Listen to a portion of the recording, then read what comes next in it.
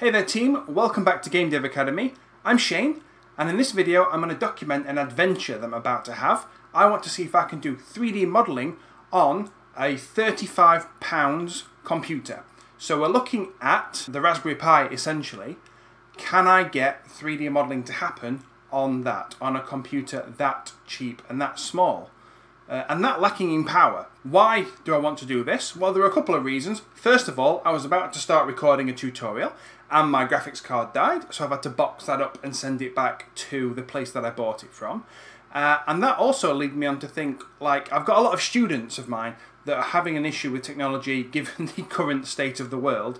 It's hard to replace it. So that got me thinking, what can we get away with? So the first thing I'm going to need to do is get my hands on a Raspberry Pi. And again, given the current pandemic, I don't know how long it's going to take to get my hands on one of those.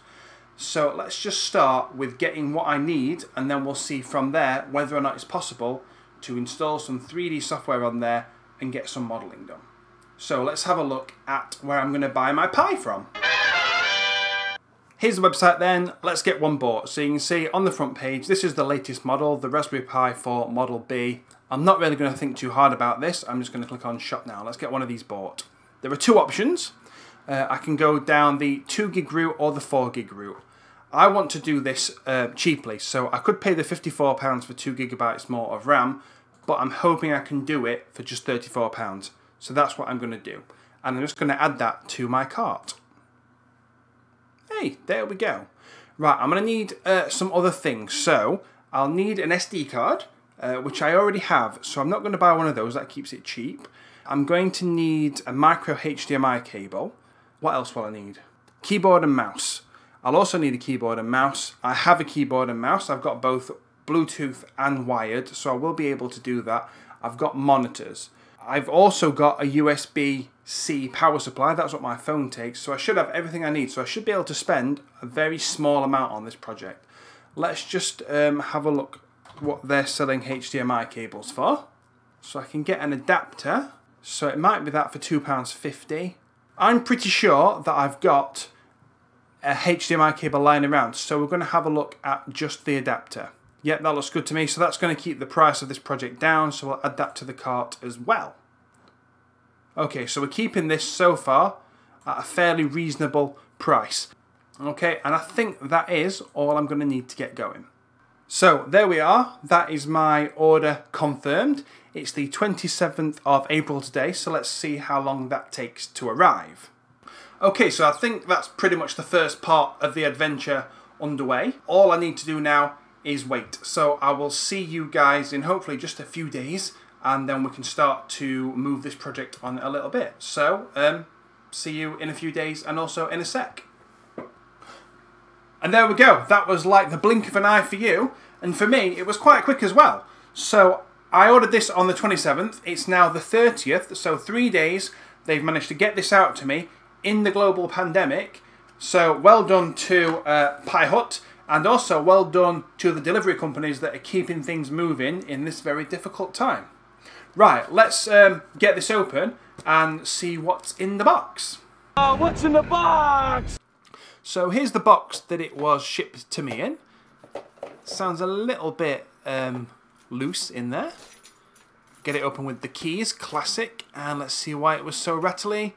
Lots of space. So there's the Raspberry Pi 4, 2 gigabytes of RAM, and there is the mini HDMI adapter. So here's me opening it. At this stage, I still thought I'd bought the right adapter, but I have since realised that I needed the micro HDMI adapter. So that was a waste of money. Next, we'll get the Raspberry Pi itself open. Nice simple box, keeping the price down, which is really good. Here's the unit itself. Let's get that beauty out of the box. On the back there is where you stick your SD card, which will run the OS from. You can see you've got USB 3, USB 2, Ethernet, and there are some other ports on the bottom as well. HDMI, headphone jack. Here's my SD card.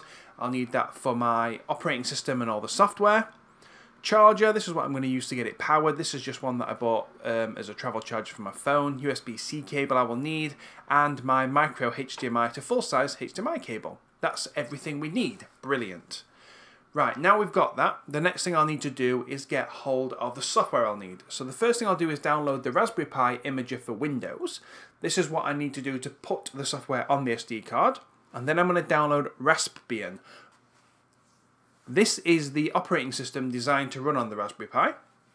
I'm going to get the one that is the desktop and recommended software. That's just got everything that I should need. And I'll download the zip file for that. Now that I've got everything, what I'm going to do is plug in my SD card. There you can see it just popped up on my computer there. Now I need to open the Raspberry Pi Imager. So this is how I'm going to get the software on the SD card. So I need to choose the OS I want to use. There are lots that I could have downloaded from within this, but I've already downloaded it separately. So I'm going to choose that from my desktop. There we go. Then I need to choose my SD card. It's the one that is 128 gigabytes. So I'm going to choose that. And then I've just got to click on write. So we'll let that write. This actually went a lot slower than this, but I've sped it up because, you know, who's got time to watch things go in real time? Now that that's done, I've put it into the Raspberry Pi, plugged everything in, powered it on, and this is the desktop it boots into. So everything's going to look a little bit jerky because you cannot get a game capture device anywhere. So I'm having to stream this via VNC. So the frame rate is not as good as I was actually experiencing. So the first thing I'll do is see what graphics applications we've got. Just the image viewer, that's no good. So let's go into preferences and add or remove software. So normally, if I'm doing 3D modeling, I would use Maya. But Maya's not going to be available for this because it's running Linux and it's running on an ARM architecture, and Maya runs on x86 or x64, one or the other. It likes Windows and Mac OS anyway. So what I'm going to do instead is I'm going to run Blender, which hopefully will work on this. It seems to work on everything else. So I'll just search for Blender and we'll just wait a sec for it to query the packages. And there we go. It is showing that Blender's there. It's 2.79, which is not quite the latest version, but I think for this experiment, it should work. So once I'm happy that I've got those two packages ready, I can just click on Apply, and they will install. And again, I've sped it up. It only took about a minute, but we don't want to sit through a minute's worth of me downloading stuff. So now that's done, we can close the Add Remove software, go to the Start menu, into Graphics, and would you look at that, we've got a Blender. Okay, let's try and open it. So it takes a little while because we're starting from the SD card, but you can see, there we go.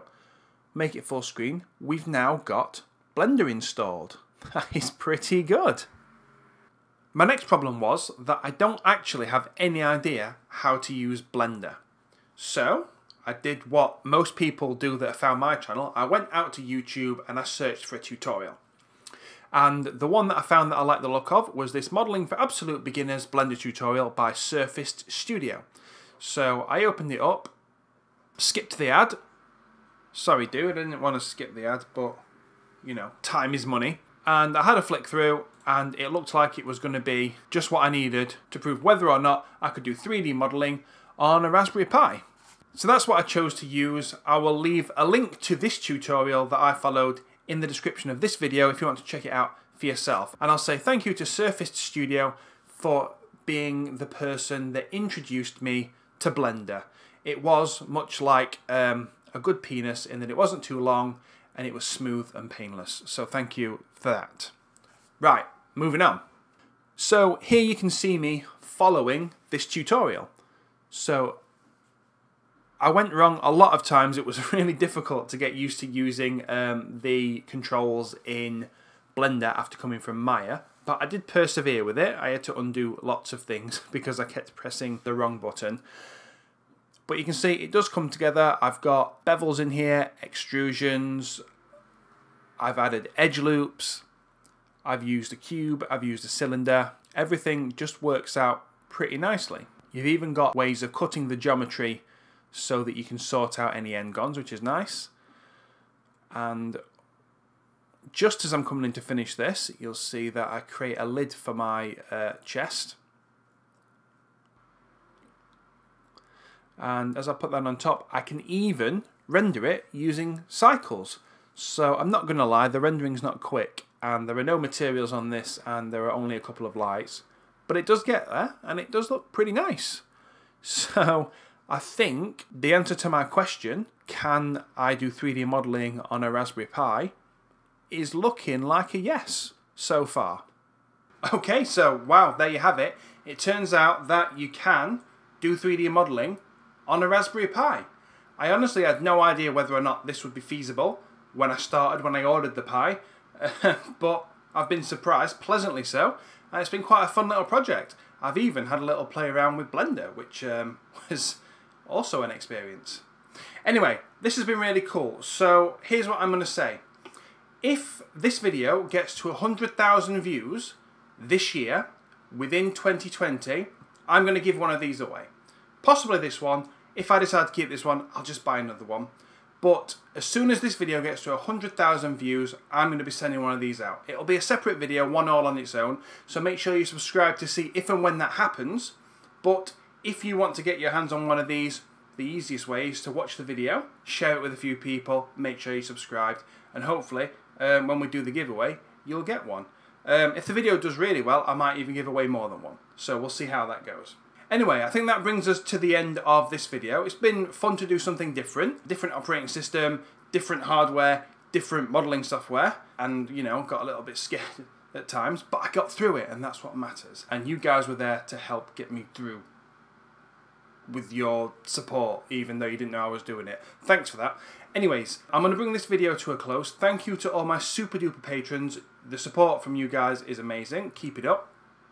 And I hope to see you beautiful people in another video when my broken graphics card comes back and I can start getting onto tutorials again. Okay, see you there.